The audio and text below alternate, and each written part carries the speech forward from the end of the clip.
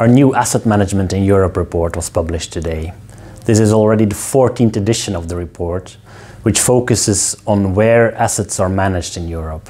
This is in opposition to some of our other reports, which focus on the country of domiciliation. Assets under management in Europe, or AUM, rose steadily until the end of 2021 to 32.3 trillion euros.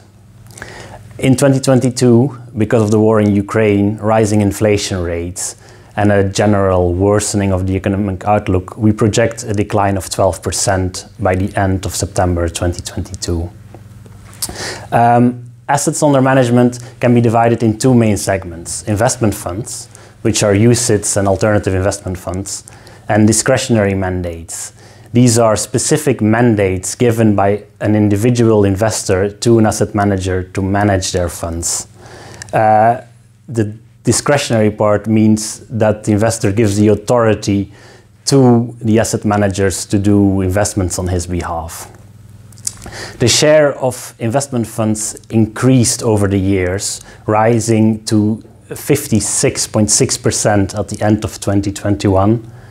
This increase in market share is due to the asset allocation of the two segments, where equity, listed equity, has a higher market share in investment funds than in discretionary mandates. And this is combined with the rise in stock markets results in this rising market share.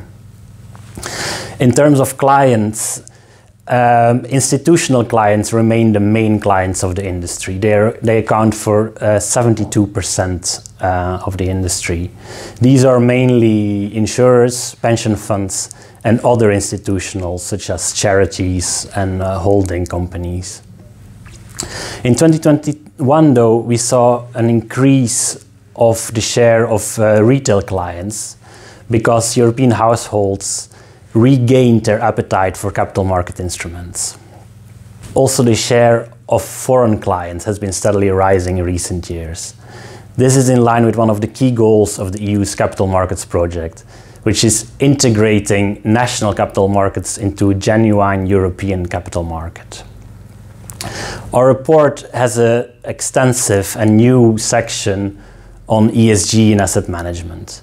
One of the key findings there is that we have amounts for sustainable UCITS bond funds and sustainable equity funds.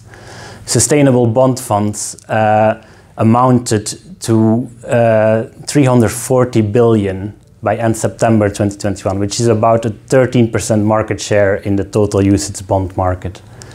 Sustainable equity funds rose to 1.1 trillion, which is about a 27% market share in the UCITS equity market. Another feature in our ESG section are concrete examples on how asset managers use ESG in their sovereign debt analysis and how they use green bonds to finance green projects. All of this and more can be found in our asset management report out today.